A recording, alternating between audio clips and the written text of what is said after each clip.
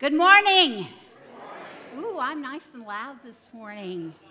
Welcome everyone to Children's Sabbath, a special day in the year when we kind of culminate our prayers that we've been having for children. We are so glad that you're here in body, and those who are here in spirit elsewhere, we're glad you're here.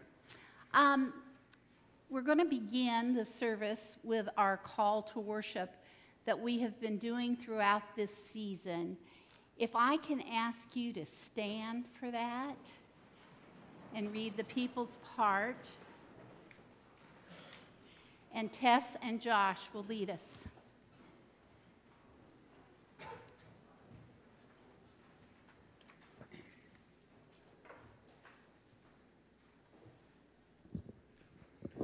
Today, we focus our prayers on all children who face problems and have hope that Jesus can bring peace in the midst of crisis. Each day in the United States alone, 1,844 children are confirmed as abused or neglected. 860 babies are born at low birth weight. 126 children are arrested for violent crimes. 1.5 million children enrolled in public school experience homelessness. 8 children or teens commit suicide. A child or teen is killed with a gun every 2 hours and 36 minutes. Open our eyes, O God, to find ways to provide hope. Too many suffer in our midst. God of justice, God of mercy, make us merciful and just. Today, we relight a candle for children affected by poverty.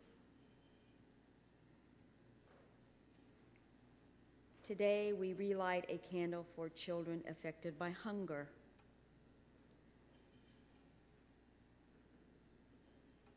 Today, we relight a candle for children affected by poor education and care opportunities.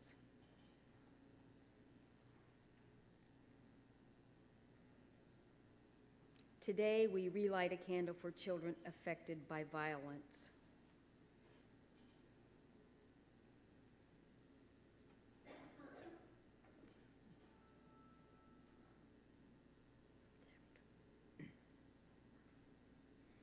Today, as we pause for Children's Sabbath, we light the Christ candle, that we might be reminded that we are the light of Christ for children everywhere.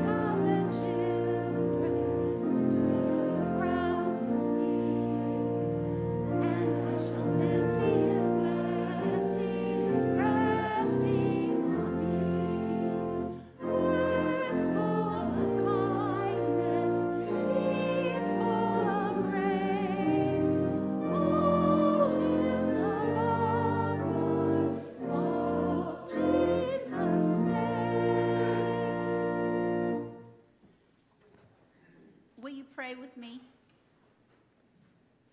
God of this Children's Sabbath, we give thanks for the children you have placed in our midst. May we always regard them as your highest blessing and be committed to their blessing in ways large and small. Help us now as we continue to give you honor and glory in our worship together. Amen. You may be seated. For our minute for missions today, just a reminder that this is the last Sunday that you can give for the food drive. If you're not here or you're not ready to give today, you've got the rest of this coming week So you can give until Friday either by mailing the check in, dropping it off in the office, or doing it through Givelify. As of last Tuesday, we had collected $2,430, and we'll disperse those funds next week then to the different food banks throughout Morgan County. I also am here to announce that next Sunday, we are restarting Soup Sunday. So you will be able to purchase a quart of soup after the service. They'll be on a first-come, first-served basis, so when we're out, we're out.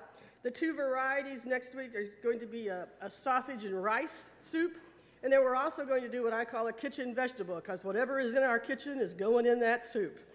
So we'll have those two things available for you next week. It's $5 a quart jar. If you keep your quart jar or bring it back before next month, then we'll reduce your fee for soup next month to just $4 for returning that jar. So hopefully we'll see you after church next Sunday for soup. Thank you.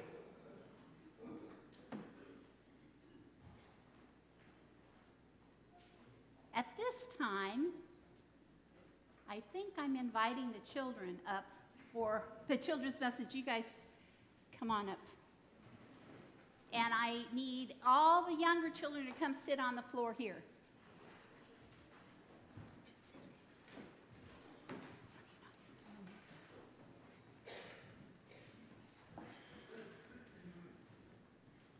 Today, our youth have the children's message.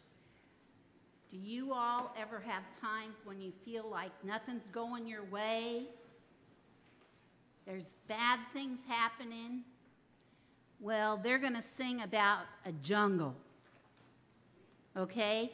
And after they get through singing, I'm going to hand you a tray with some things about how you can find peace in the kingdom. Okay, gang?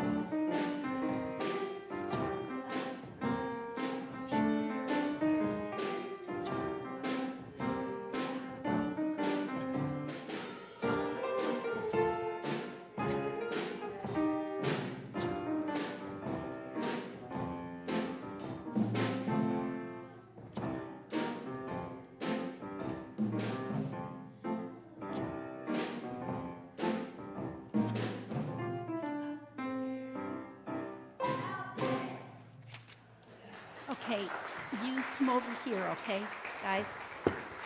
You can go sit down. Here, Asher. Yeah, I need one of those. Here you go. Violet, come get this.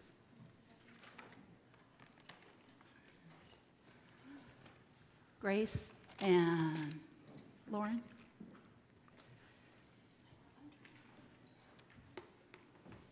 Okay. Thank you. This is your response time. No children worship and wonder today. You're going to be in here. Okay. Did anybody have a bulletin? I think it's prayer time. Is it prayer time? I had too many irons in the fire this morning. Oh, there is a nice little thing up here that tells me what I'm supposed to do. Prayer cards. Did anybody have any prayer cards turned in? Did we collect any today? There is one in the basket.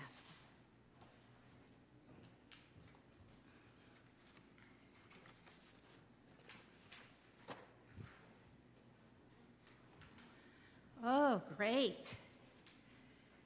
I love things to be praising God about.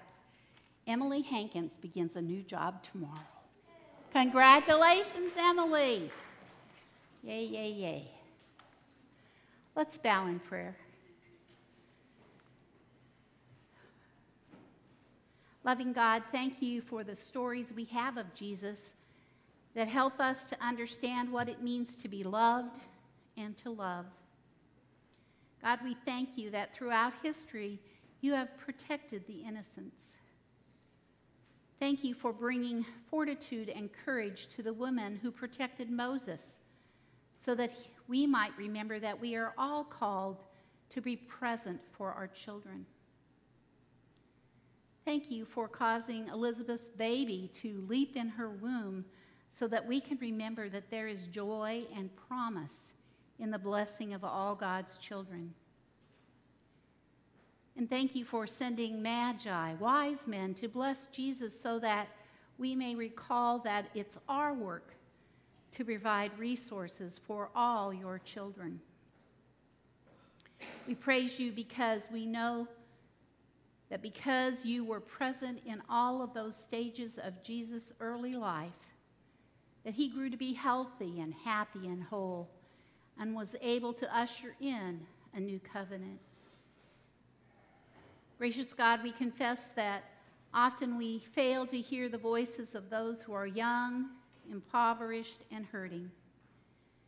We ignore the voices of those who speak in their languages, other languages, come from other communities, have different life experiences than our own. We turn away from voices that call us to account or to commit or to sit with their pain. Thank you for your unfailing love and forgiveness. Oh God, when Jesus put a child amid the disciples squabbling about position, he reminded us of what is important. Forgive us again for missing the mark. Remind us to hush and heed the voices of children and young people. Open us to what they have to teach us, for ways they might lead us to more faithfully be your people who love and listen, heal and prevent harm, and pursue your ways of peace and justice. Loving God, we lift up those who are hurting, and we pray that your grace might cover them. We thank you that there is rejoicing going on, a new job to be found. Help us, oh God, to be aware of those who are suffering because of their lack of faith, hope, and love. May we be instruments of your peace, enabling others to have hope. Hear us now as we pray the prayer Jesus taught us, saying, Our Father, who art in heaven, hallowed be thy name. Thy kingdom come, thy will be done, on earth as it is in heaven. Give us this day our daily bread, and forgive us our debts, as we forgive our debtors. And lead us not into temptation, but deliver us from evil. For thine is the kingdom and the glory forever. Amen. I'm going to ask our youth to come up and lead our special music, A Little Child Shall Lead.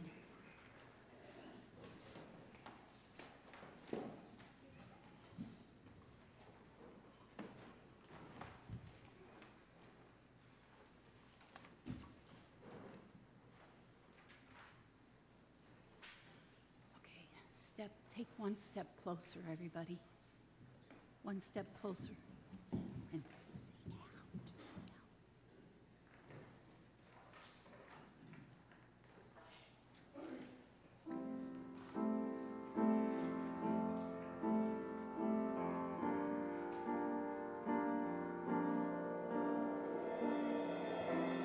sing out.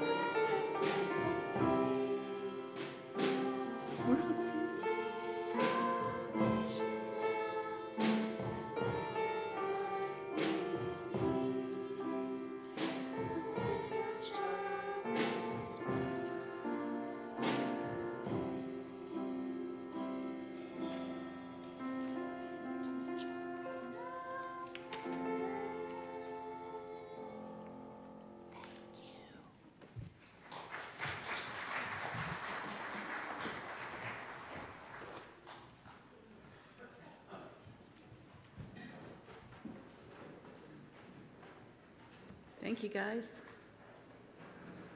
For our scripture today, we're going to look first at the book of Isaiah, chapter 11, 1 through 6. A shoot shall come out of the stump of Jesse, and a branch shall grow out of his roots. The Spirit of the Lord shall rest on him, the Spirit of wisdom and understanding, a spirit of counsel and might, the spirit of knowledge and fear of the Lord. His delight shall be in the fear of the Lord. He shall not judge by what his eyes see or decide by what his ears hear.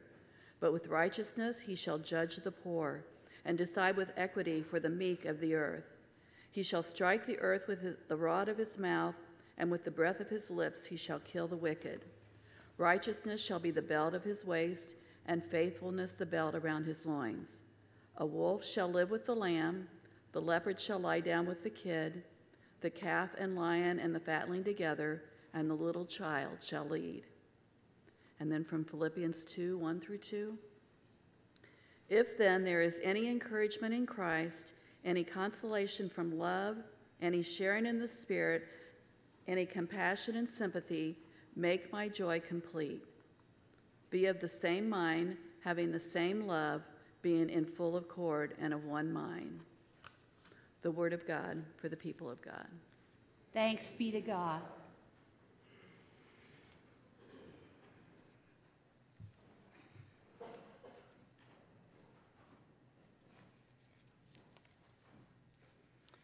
Well, it's a jungle out there. Better be aware. Better prepare. I know that you're aware. Do we have the first slide? I hope. All those things that are going on. We've heard the facts every Sunday about what children are dealing with in the United States. The injustices of poverty, hunger, lack of educational opportunity, and gun violence. I know, and I know you know, of families here in Martinsville that are facing substance abuse, inadequate housing, health needs, parental incarceration, racial discrimination, and suicide. Wow. Talk about a bungled affair. Talk about what could be seen as a hopeless situation. A few weeks ago, my granddaughter said, "Grandma, why do you listen to so much news? It's so negative."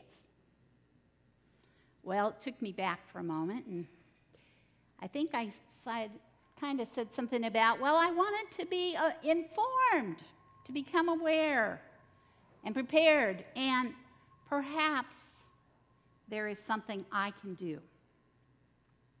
Will you bow with me in prayer?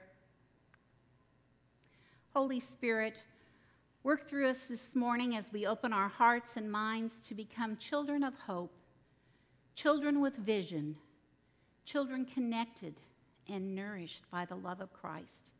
In Jesus' name, amen.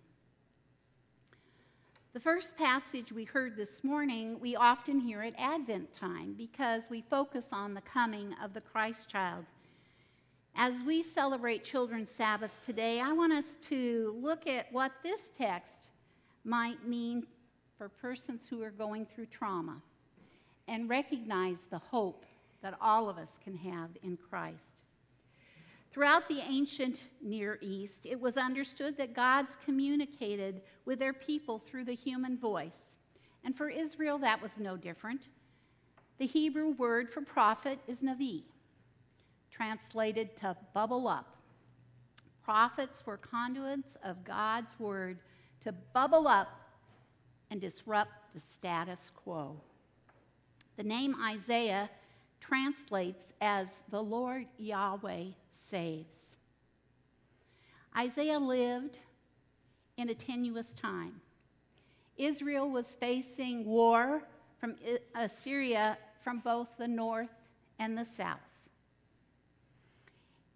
Isaiah's vision offers his people hope in order to get through those tenuous times. The Israelites are tired. They've been beaten down. But the prophet assures them that they will grow and stand tall again. Isaiah proclaims that the Assyrian Empire will be supplanted by a new tree, a tree not only that grows, but bears fruit. Today, our children represent a hope beyond death, destruction, and chaos that they have inherited. We as adults are called to be proactive, ensuring that the new generation do not pay for the sins of the previous generations. We can participate in a new covenant. How so? Commentators on this Isaiah passage remind us of the promise and the power of the Messiah, reminding us of our roots in Christ. Jesus said, "I am the vine, and you are the branches. He who abides in me and I in him, he bears much fruit. And apart from me, you can do nothing." Our faith in Christ enables us to bear much fruit.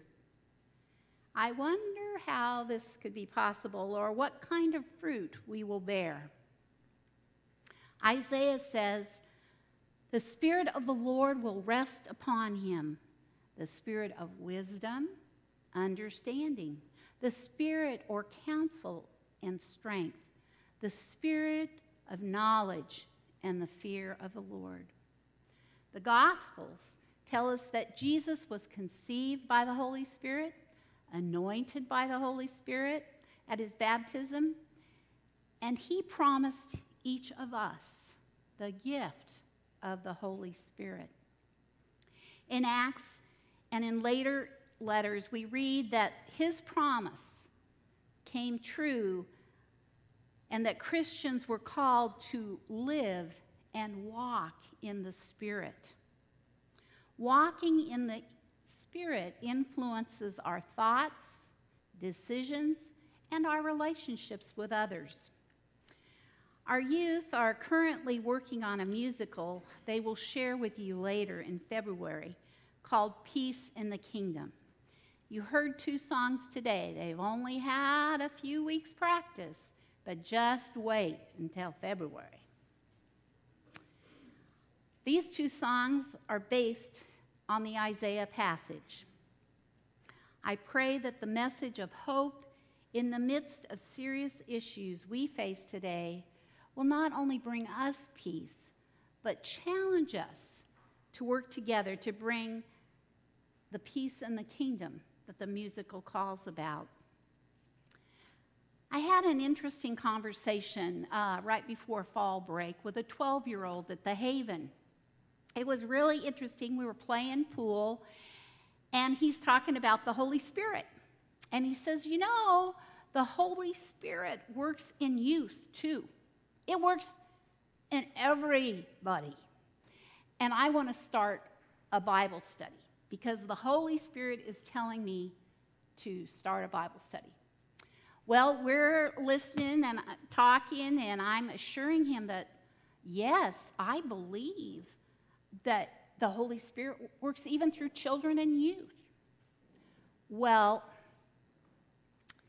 we played pool during this 10-minute conversation, and none of us got a ball in the pocket. And we finally say, okay, we better stop talking now and get to business. Anyway, talking with him reminded me that 25 years ago, a group of 7 middle schoolers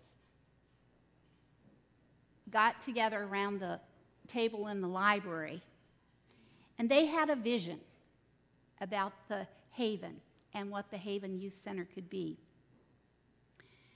And they got to work, and their parents and many of you here supported their vision.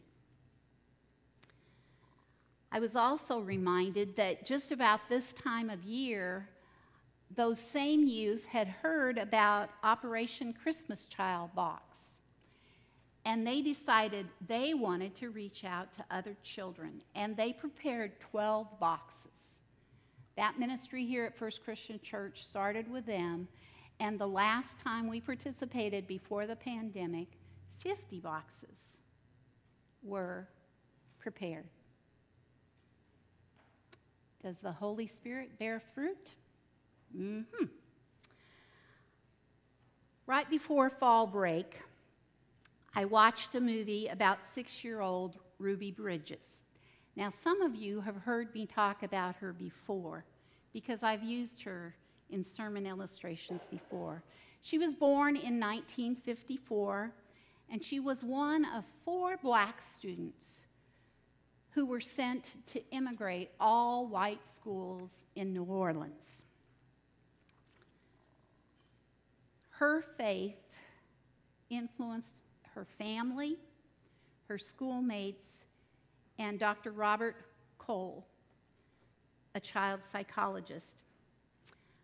After watching the movie, I wanted to find out a little bit more about Dr. Cole because I knew some facts about him, but I wanted to see what he had to say about Ruby. And so I watched this 5-minute interview that he did, can be found on YouTube, in 2013 about his time with Ruby. He explained that he was driving by the school on Ruby's first day, and there were 200 people, white people, standing outside the school shouting terrible insults, death wishes. And he thought, I'm a child psychologist. Maybe I could get this girl through the trauma. Well, after months of listening to her and observing her, Cole was amazed that she didn't seem traumatized by what was happening to her every day for months. One day, the officers had told her, Ruby, don't turn around, just keep going. She was ushered in every day by 4 FBI people. And one day she turned around and her teacher noticed that her lips were moving. And she told Dr. Cole. And so Dr. Cole asked her, Ruby, what were you saying to those people? Well, I wasn't talking to those people. I was talking to God. Well, why would you pray for those people? Dr. Cole asked. And she said, well, do you think they need praying for? Well, that kind of stopped him cold for a minute. Then she asked where she got that idea. And she said, because my mommy and my daddy told me that, and my minister at church. I pray for them every morning and every afternoon. Well, you must have some other feelings about them. She says, I just keep praying for them and hope God will be good to them. Well, what was she praying? She said, the people need help, and I always pray the same thing. Please, dear God, forgive them because they don't know what they're doing. Dr. Cole says, I heard that someplace before, and it silenced me. I had no other questions to ask. And then he goes on in the YouTube to say that here is a child in the 60s. We learned to say was culturally impoverished. Her parents were illiterate, and yet they taught her biblical truths in a way that they were able to live out. They hadn't read any parenting books, gone to any parenting workshops, but they had heard the messages of Jeremiah and Isaiah and Jesus. They had memorized them from Old and New Testaments, and they tried to live them out in their daily lives. Ruby made it through that first year and told Cole that a boy in her class that at first was kind of a bully to her became a friend. And Cole asked her, well, what changed? I think people are happier when they have friends. Cole realized that this little girl's faith in Jesus had kept her from being traumatized by the events she faced. A little child shall lead. Ruby's faith so influenced Dr. Cole that he became a Christian and later wrote a children's book about her. The song from Peace in the Kingdom, the last verse goes, a little child of faith. That's what we need. A little child of faith to plant the seeds of peace. The world's in need of vision now, and faith is what we need.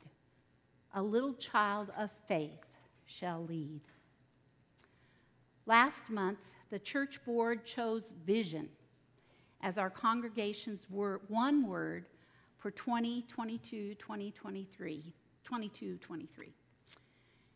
As we vision together, let us listen to the Holy Spirit working in each and every one of us as children of God.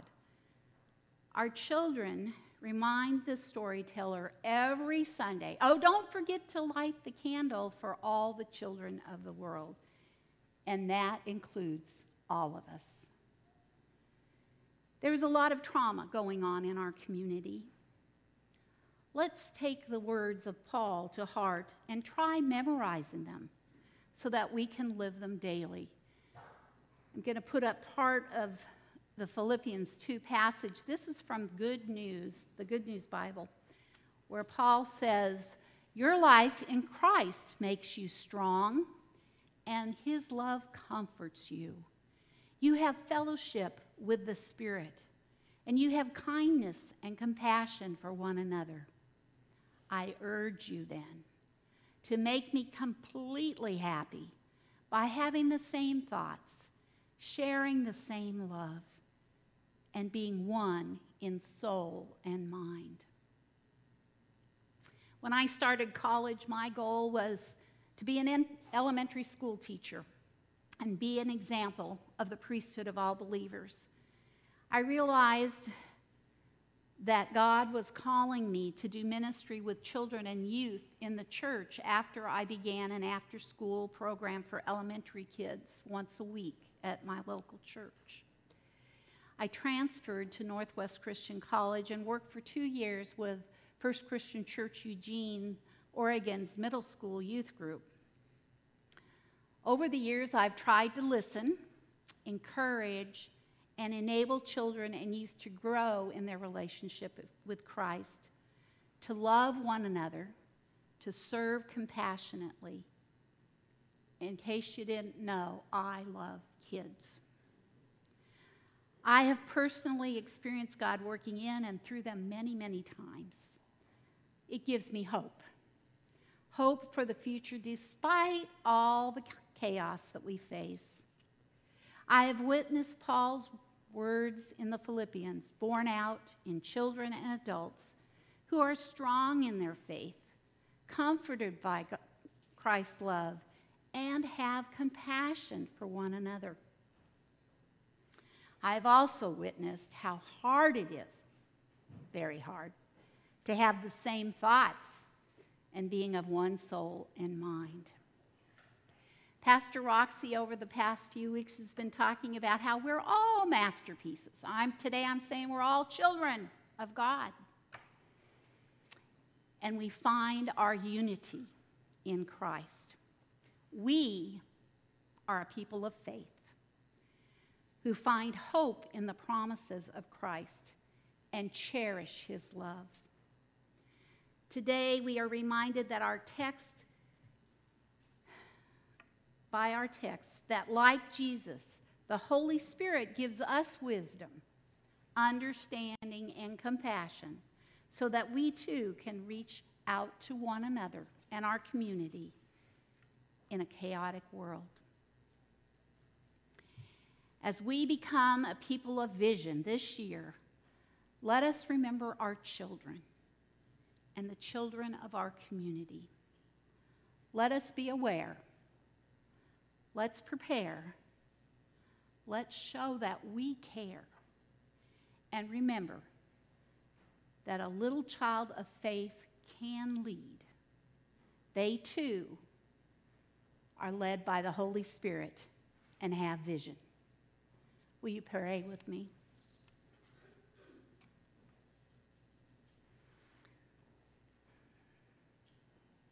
Gracious God, thank you for this community of faith who through the years have built one another up, who despite any differences have shown their love and compassion, reaching out to others, not only in this building, but to others. Thank you, O God. In Christ's name, amen.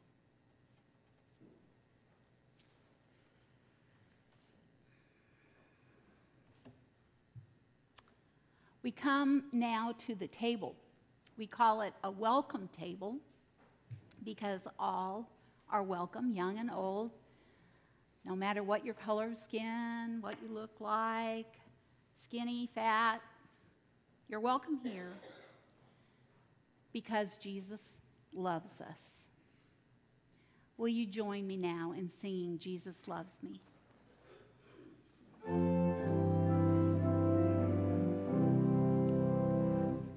Jesus loves me, this I know, for the Bible tells me so.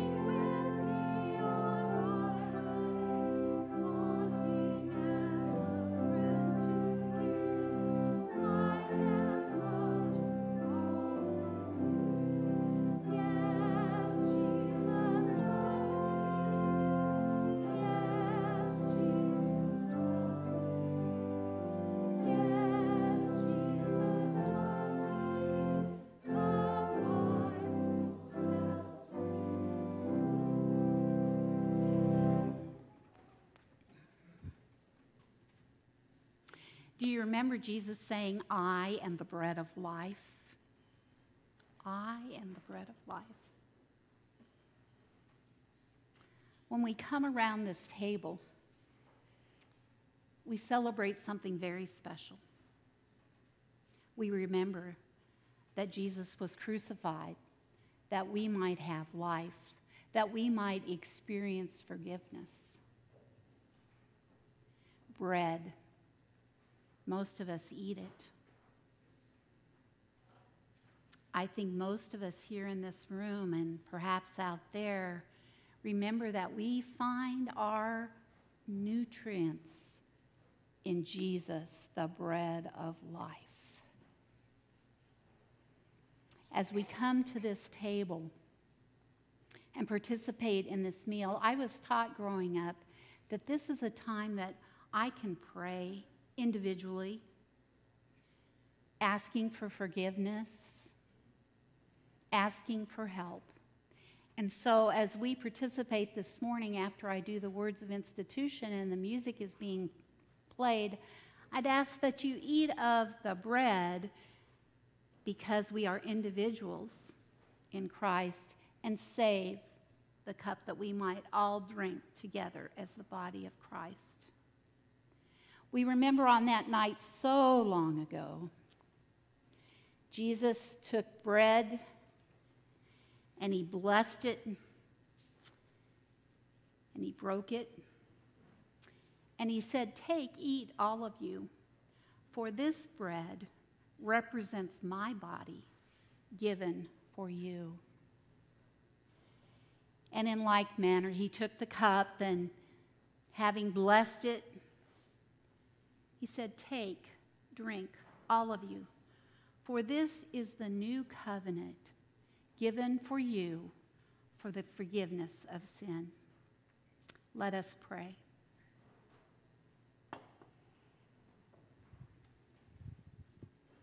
Our Heavenly Father, we know that you judge us, and we are so thankful that you do that fairly. Thank you, Lord, for giving your Son so freely to us that one day we will be together with you. We are so unworthy, but you find us worthy through Jesus Christ. Help us to see you as if we have eyes of a child. As we partake of these elements, we praise you for all that you give us. In Jesus' name we pray. Amen.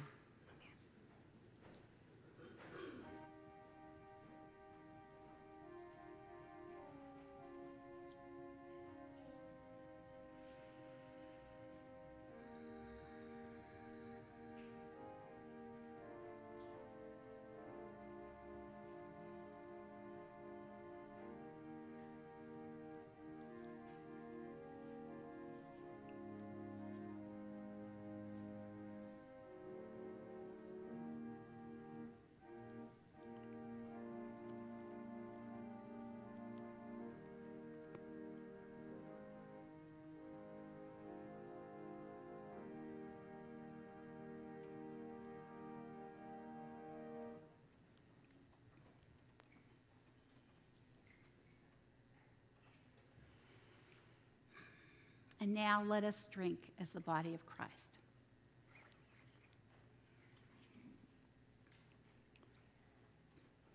Praise God for the cup of salvation.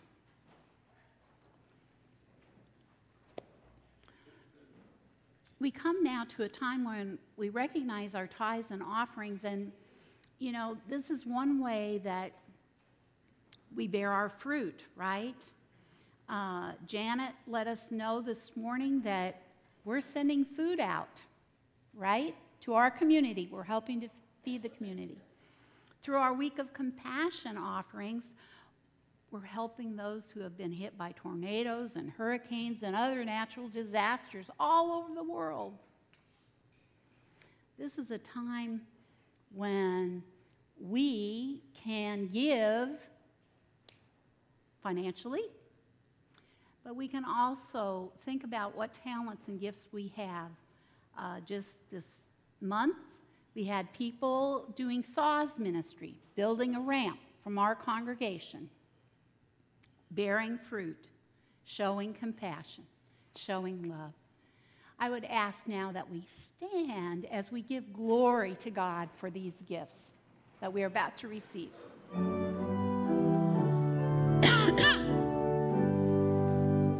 Praise God from whom all blessings flow. Praise God, all creatures here below. Praise God above, ye heavenly hosts. Creator, Christ, and Holy Ghost. Amen. Thank you, God, for the children you have given us. With our tithes and offerings, we ask you to use them to further your kingdom on earth. Thank you for generously blessing us so that we can be a blessing to others. In Jesus' name, amen. Amen. So, faith in action tonight. How many of you are planning on coming to pumpkin carving? I want to know. If your hand's not up, I hope it will be soon. This is a fun time, and it's intergenerational. There's something for every age, okay? In your bulletin, you have the announcement about the blood drive. I think it's here. Coming up in November, and you can sign up for that, okay? It's from 9 to 2, I think. I'm trying to think what else. Does anybody remember anything else I should announce this morning? Oh, the town, of course, and that's the most important thing. Tomorrow night, there's a town hall meeting here at 6:30 in our dining hall about mental health issues in Morgan County. Come find out. Come be prepared to care. Okay? My challenge for you this week